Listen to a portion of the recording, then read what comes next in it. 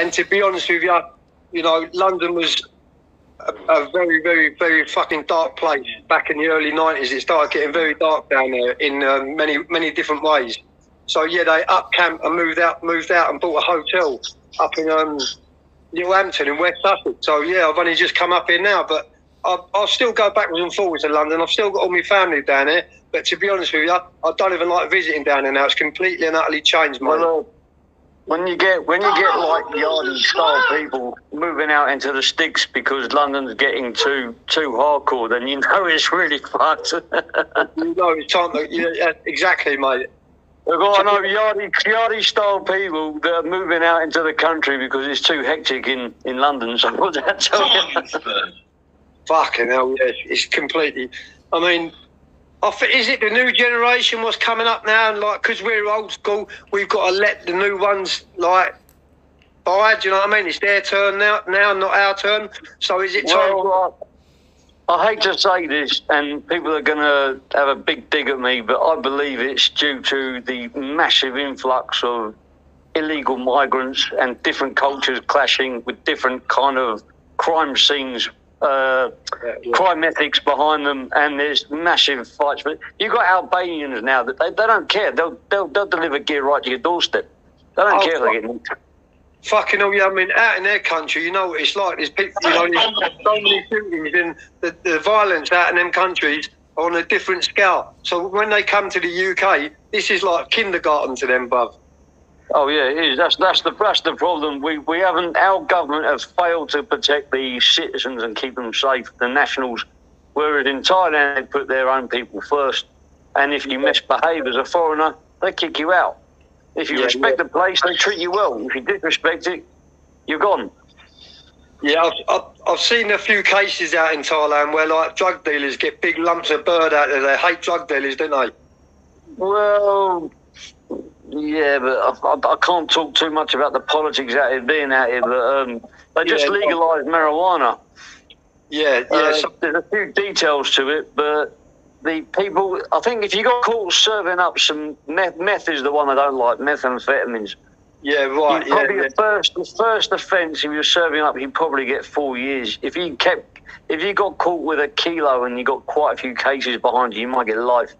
And if you admit to it, if you don't admit to it, you get the death penalty. But they haven't given the death penalty out for a long time. It's a system like America. Once the police pick up your case, it's very, very difficult. Once the courts picks up your case, it's very, very difficult to get out of it because you could sue the police if you're found guilty. So you can't be found. Sorry, you're found innocent. So you can't be found not innocent. Otherwise, you could sue the police. But I mean, even when these convicted like fucking, you know, mass murderers get their death penalty, they're left on death row for fucking decades and decades. Oh, that's interesting. Because murder is actually less of a crime than drug dealing. You could get death penalty if you admit to it. You get life, but then you'll get reduced to about 15 years with amnesties. Yeah, some of the laws are lenient than others. I mean, we've probably got fucking more stricter laws in the UK right now, bro. Yeah, I think you have. I think you have. The thing is that there's a lot of laws out here, but they're not really enforced strictly.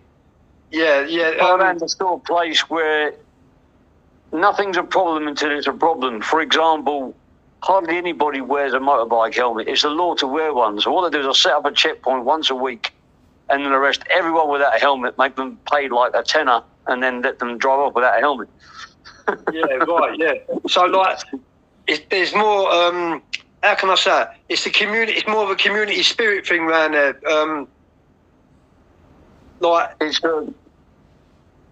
It's a much slower pace of life, and it's a very, very disorganised, because in England, everything's organised. You know, you're driving, if you're in the wrong lane, someone's going to beat the horn and stick their fingers up at you.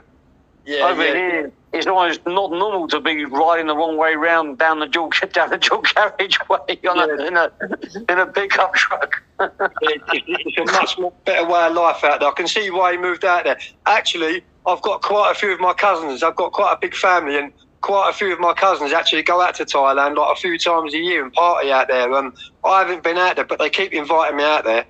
I want to come It's out. one of the places, few countries where I didn't want to go home after visiting for 2 weeks and not staying for 5 first time. And I know where I came to Thailand, Dodgy Dave. It wasn't because I was on the run for killing 2 gays. Yeah, yeah. Be a bit careful what you say there, mate. When I mean queers, I mean people that were not normal. I don't know. I'm going digging a hole here, man. Do you know what, Jimmy? I'm brought up with the same old-fashioned values as you. Adam and Eve, do you know what I mean? It wasn't Adam and Steve. So I'm brought up with them values too. But you know, years and years ago, I don't even want to really put this on here. But years ago, we used to go out targeting them people and abusing them and attacking them for fun when we were kids. Yeah, of course you do. That's what we used to do. Well, if at school, if it turned out somebody at school was a bit of a batty boy, then they were getting ruined. And I mean, like they were going to get harassed every day. I mean, bullying in kids can be very, very evil. In fact, I'm actually more worried about kids on the estates than the adults because they got no fear in them.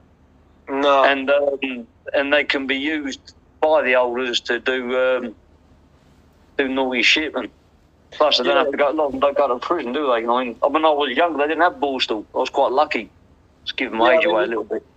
This is why it's so important nowadays to try and protect the youngsters and like try and deter them from fucking following our footsteps because nowadays, like prison nowadays, from back in the day, like the last time I was in jail was 2010, and I just see it starting to change then. I actually got attacked by a kid like